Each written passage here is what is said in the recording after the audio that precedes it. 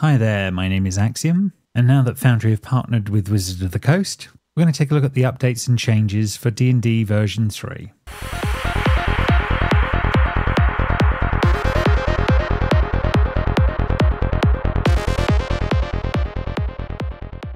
Okay, first things first.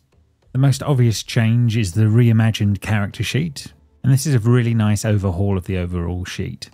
It's a much better design and an improved organisation all round. What you get now is you get a main front sheet, you get an area for putting favourites down, etc. that you can grab from the other sections. And basically it's broken down by details, your inventory, features, spells, effects, and a biography. On the details page you get obviously the initial details of your character. And most things, when you hover over them, they will come out with the extra information that should be in there about your character. Next on the list is the inventory is broken down nicely, but now they've also added that bags will actually work if you click on them properly. You can now drag and drop things into your backpack and it works as a container correctly rather than what it was before. A nice addition all round. Under the features section, you get to look at your class and all your other features that you're gaining from that and from other things. All nicely laid out in ways that make sense. For a character that has spells, the spells section is all nicely filled out as well, and everything is neat and tidy. The effects section is nice and easy to understand as well. You can see temporary effects, passives, inactives, and any conditions, whether or not you can be affected by them in the first place, or toggle them on and off, depending if they're something that is happening to you. Another nice option to have. And then a biography section, as you would expect. This new character sheet can now be linked to a main party sheet here. So when you create a group, as I have here, you now have the option when you right hand click on it, you can go down and set it as the primary party, and there can only be one of these. And then everything gets linked to that. This then obviously gives you the option of distributing loot to the inventory of the party, and then it can be split between the characters after that. What I've done is made a journal sheet for some examples of inline rolls, etc. to help with some of this, but checks and saves, damages, references, but I'm going to first show off treasure here.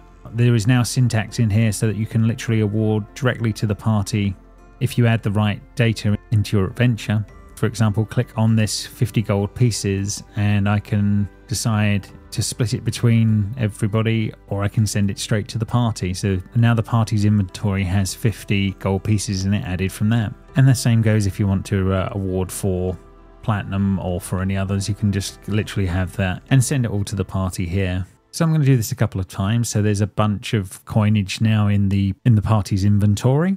And then by going to the manage currency section here, and then you can distribute that off to your players after that. Going back to this journal that I've made, let's have a quick look at what we've got under here.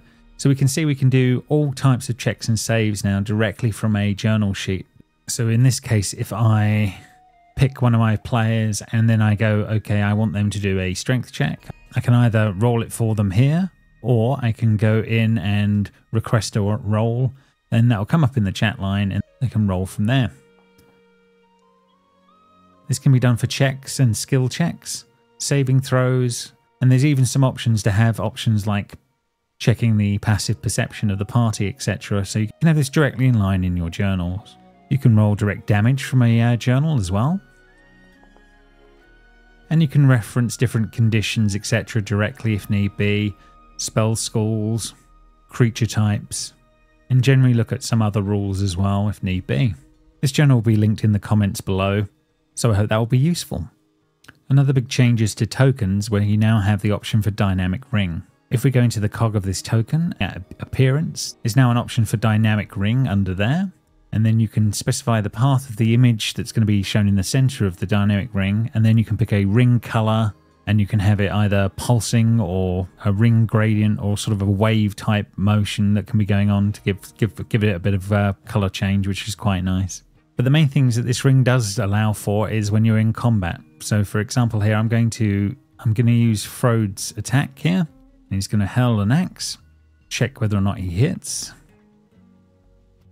And we get the check that he has beaten the AC of this raider. So I'm going to then roll the damage, and that's going to come through. He's done 8 damage. And then I can select the enemy that he has actually attacked. And then if I go to apply damage, You can see the little ring blip and the colors change, giving another little extra highlight that something's going on. Early days with this dynamic ring, but it definitely seems interesting. I do hope we will get some more options to edit how this ring looks with time.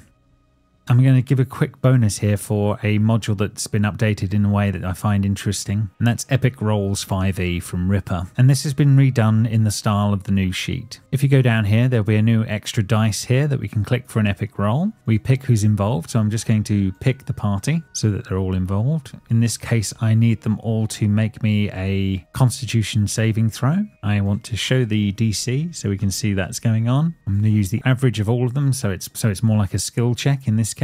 And then if you start this epic roll, you get a nice initial screen comes up, and then all of the players involved will be able to roll the dice on the main screen. And once the check is done, we will find out if they passed or failed. Oh, and the epic roll this time they failed. But yes, a really nice update and another module that I think will be very useful going forward. If there's anything anyone wants me to go in more depth on any of this, leave me a comment. But thank you for listening. And please like and subscribe for more content.